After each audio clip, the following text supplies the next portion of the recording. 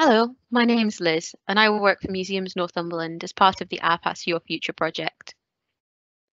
In today's assembly, we're going to be meeting George Bracegirdle, a veterinary surgeon. Hello there, nice to be here. Thank you very much.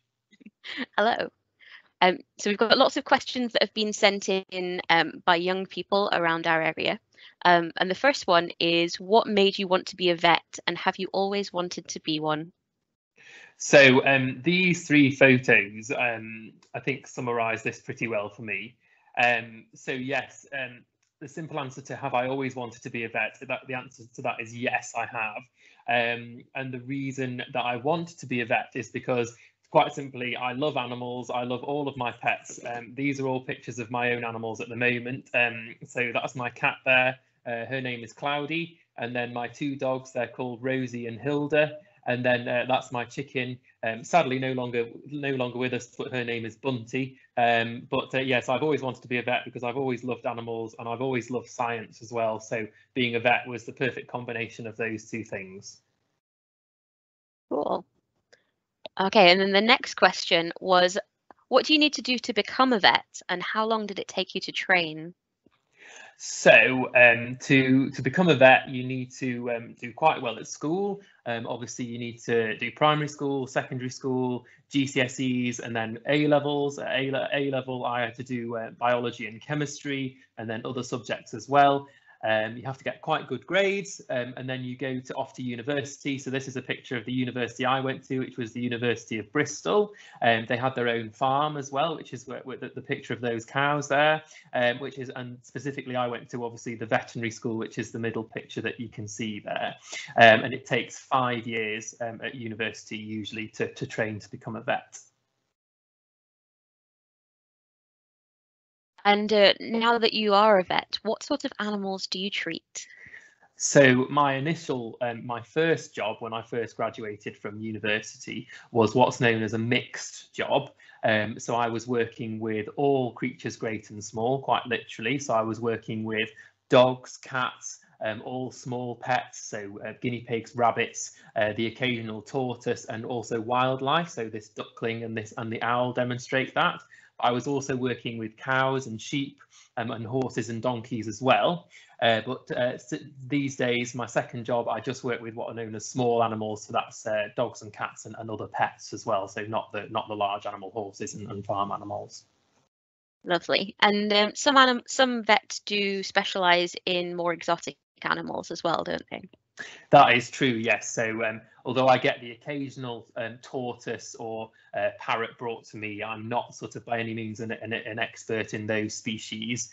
I prefer birds like chickens and ducks. I've got quite a bit of experience with those, bizarrely, because I've kept them and looked after them myself for very many years, which has given me a lot of experience with those species.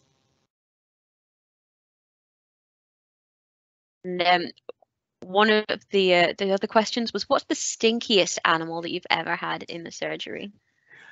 So I think all animals, to be quite honest, have the potential to be stinky. What I would say, though, this picture demonstrates that all animals poo, and all animal poo smells, whether that is cat, dog, horse, cow, pig, chicken. All types of animals poo, and all types of animal poo smells.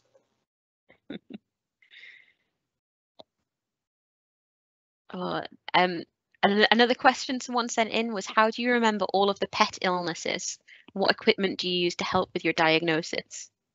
So the first part of that question, how do I remember all of the pet illnesses? Well, that's impossible. You could never remember absolutely all the illnesses that all the different types of animals can get. So first of all, you work usually in a practice that's got multiple members of staff, and each different vet will have different areas of expertise. So for example, for me, I really like chickens. I also like breeding dogs as well. So if anyone has a question about puppy health or about a chicken, then they may come to me. But I don't know a lot about, for example, hearts So I would go to someone with a cardiology question and ask them. And there's various different specialists who we can ask advice of as well. So the second part of that question is what equipment do we use to help with my diagnosis? So there's loads of different types of equipment. Sometimes it's very simple, a thermometer, which unlike in you children, it going in your ear or in your mouth, sadly an animal thermometer goes up an animal's bottom to take a temperature. All the different species have different normal ranges of their temperature as well. We can also use a stethoscope, which is that instrument that's at the bottom right, which is for listening to chests and to hearts, and also you can listen to noises in the tummy as well with that instrument. We can also use what's known as an ophthalmoscope, which is the instrument that's at the bottom left, which is for looking at eyes. It basically works by shining a light, and there's a little camera lens within it as well, so you can look at the back of an animal's eye. And there's also what's known as an oroscope, or an otoscope, which basically is the same thing, but it looks down ears, so it shines a light into an ear, and you can have a look down it that way. And then the middle picture there is a picture of an X-ray. So we have to use tools and equipment to look at the inside of animals, which we wouldn't be able to do otherwise. So this is just an X-ray. You can see that it's an X-ray of a dog. You can see part of its skull, part of its spinal column and its front legs, and also its windpipe, which is that long black thing that's going from the top of its mouth all the way down into its chest. And you can also see its heart and parts of its lungs in there as well. So we have to use different tools to help us look at the inside of animals where we otherwise wouldn't be able to, because sadly we aren't blessed with X-ray vision. And it looks like along its leg, it's got something in there as well. I'm sure our children would like to know what that might be.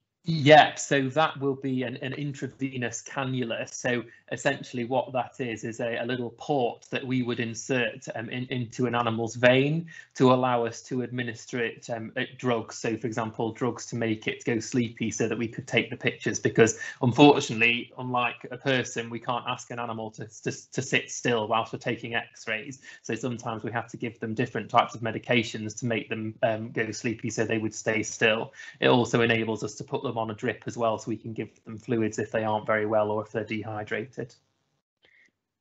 So it would be much easier if animals could speak to us in real life then. It would make my job a lot easier if I was the real Dr. Dolittle, yes, because they'd be able to tell me what was wrong with them, and I would know exactly what to do for them as well. But a lot of this equipment does look like things that I might have seen when I've been to the doctors. So I know that they've definitely used the ear piece of equipment on me before. So you have similar sort of equipment there.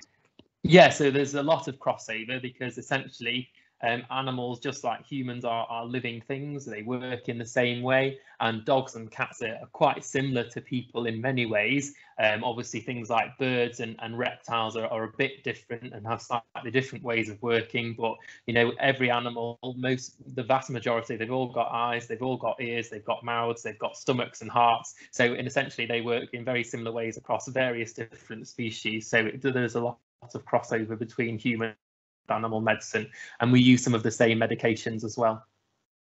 Lovely. And the last question that we've got is, what is the most enjoyable part of your job?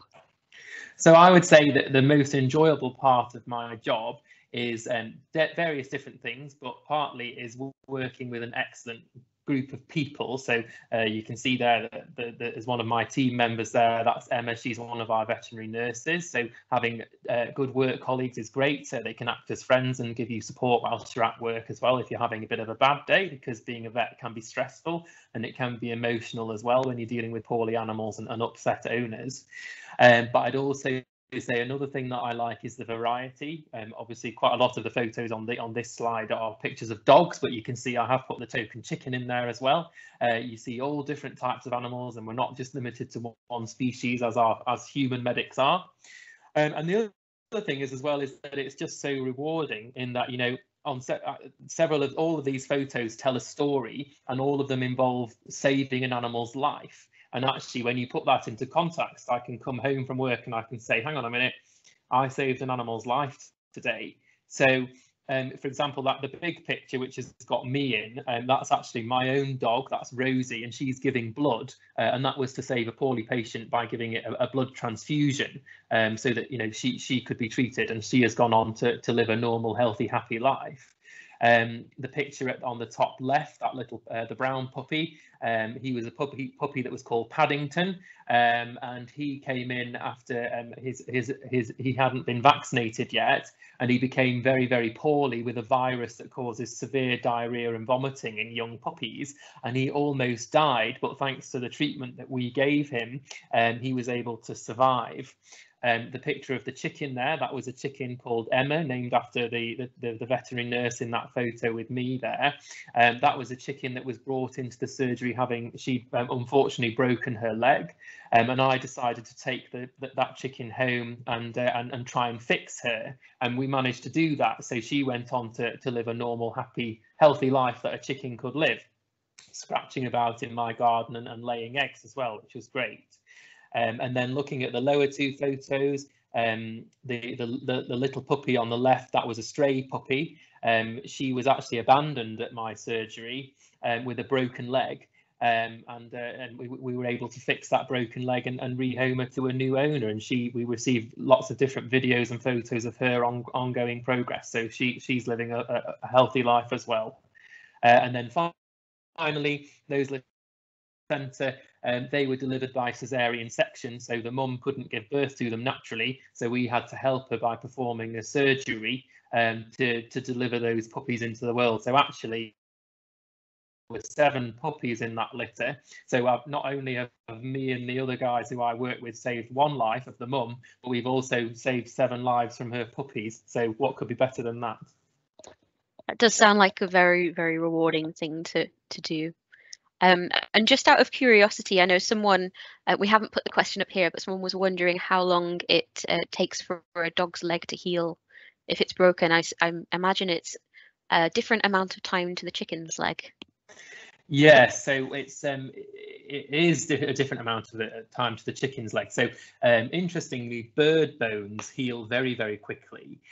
So Emma, the chicken, her leg was fixed in roughly about 3 weeks, was when she was able to sort of start putting weight on it again. I'm not quite sure why it is that bird bones heal so quickly. I think their metabolic rate is a lot quicker than dogs and cats, so that helps. And also with dogs as well, it can vary a lot. So this puppy, her leg will have healed very, very quickly because she's young and her bones are still growing. So in older animals, it takes a longer amount of time. It also can depend on the nature of the problem with the leg. So if it's a broken bone, that's quite simple. If the bone is in just 2 pieces, then it's easier to fix and won't take quite so long. But if it's in many pieces, if it's been smashed up quite badly, then it can take an awfully long time to heal. But as a very, very rough guide, I would say as a minimum, you're looking at probably about 6 weeks on average. Okay, well, thank you very much. I'm sure our young people will be really interested in hearing all of your answers. If any of them are interested in becoming vets or finding out if they would like that sort of thing, I know we've talked about how what they would study, but can you recommend that they would do work experience? Did that sort of thing help you as well? Yes, so doing lots of work experience is useful. It gives you an idea as to what it's like being a vet. So you know, you can go to different vet practices and get a direct experience of working within a vet itself. But also there's lots of different things that you can do to just get different exposure to animals. So for example, a boarding kennels or a cattery, going and asking farmers if you can work on their farm or get some experience on their farm. So, you know, working with cattle and sheep. Also, if you go horse riding, or if you're interested in that, that's work exposure to animals as well. And then also the really sort of weird and wonderful things, if you've got to, you know, if you're able to go and do work experience at a wildlife rescue centre or at a zoo, then those are fantastic opportunities to find out what it's like working with animals. So thank you very much for coming along and answering all of those questions. I'm sure the young people will be really interested in hearing your answers. So thank you very much. Right, no problem. Thank you very much for having me.